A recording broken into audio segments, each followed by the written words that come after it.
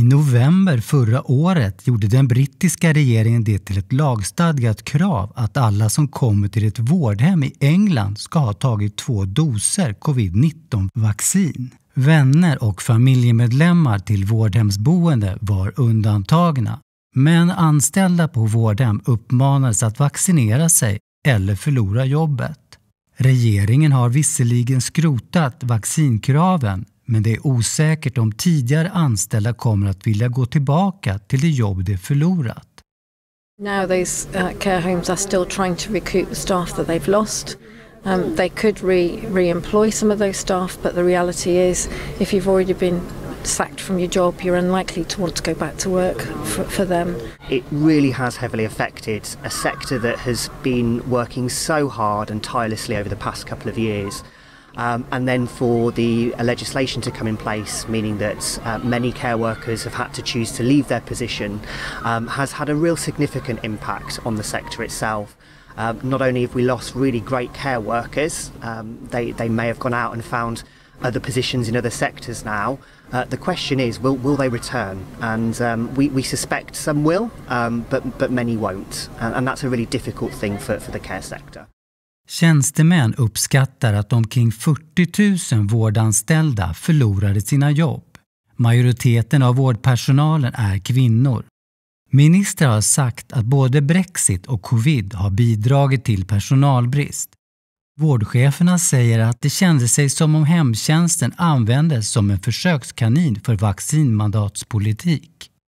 Royal College of Nursing, RCN, representerar nästan 500 000 vårdanställda i Storbritannien.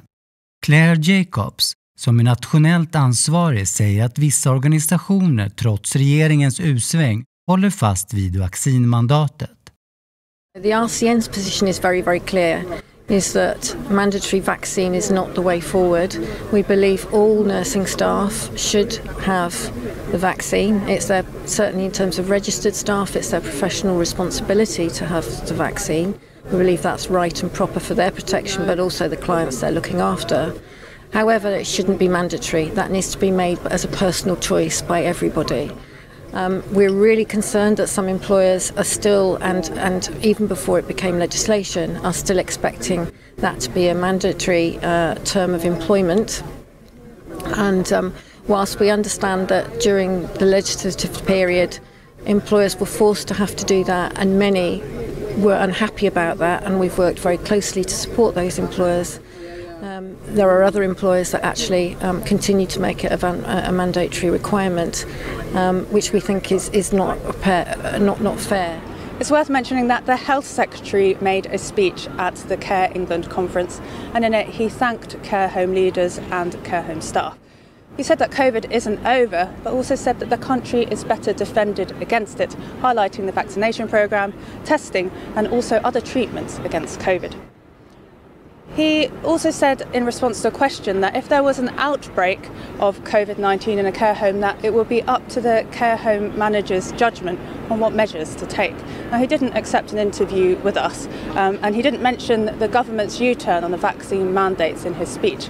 And of course, those vaccine mandates left a lot of care workers in a difficult position. I mean, some care workers would have taken the vaccine even though they weren't quite sure about it.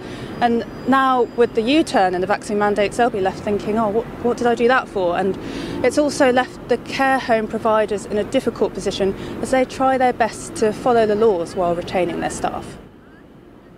Jane Werrell, NTD News, London.